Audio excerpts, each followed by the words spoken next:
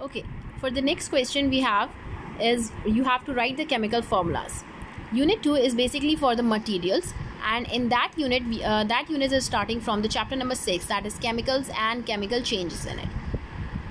You can see there are various topics in that is a substance is there, then there is the chemical formula, and there are chemical changes, and so on it goes.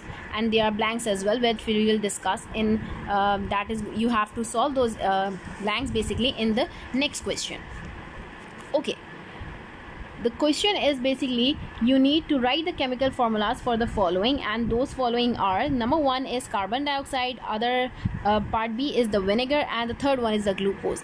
First, let me explain you what is the chemical formula. Basically, chemical formula is the one that is used to describe the different types of atoms and their numbers in element. For suppose, taking an example of a very common thing, that is water.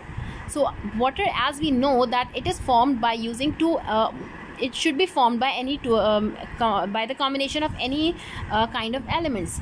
Okay, so those two elements are, what are these? The oxygen and the hydrogen.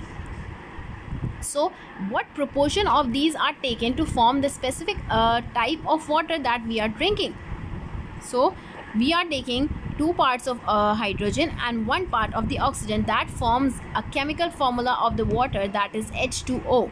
So what you need to do in the same way, you need to write the chemical formula for the carbon dioxide.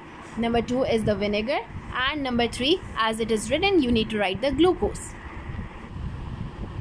Okay, for the next question, that is part number 3 or question number 3, we have you need to read the chapters, that is question number 1, chapter number 1, chapter number 4, and chapter number 6. You can see for the unit 1 we have chapter number 1, that is nutrition in plants. So you need to read this chapter, and then there are specified fill in the examples which are given for the particular pages, that is page number 9, 10, and so on. So first chapter is taken from the first unit, that is food, and the chapter name is nutrition in plants. Next chapter which you need to read and answer the particular examples for, that is chapter number 4, that is heat, which is taken from the unit number 2, that is materials. And the next chapter which you need to read is chapter number 6, that is chemicals and chemical changes. So as you can see in your in the picture that, or the worksheet provided to you, that you need to answer fill in the examples of the page numbers that is provided to you, and the following page numbers are basically 9, 10, 39, 61, and 62. So you can find the pages, and you need to read these particular 3 chapters, that is chapter number 1, nutrition in plants, chapter number 4, that is heat, and chapter number 6, that is chemicals and chemical changes.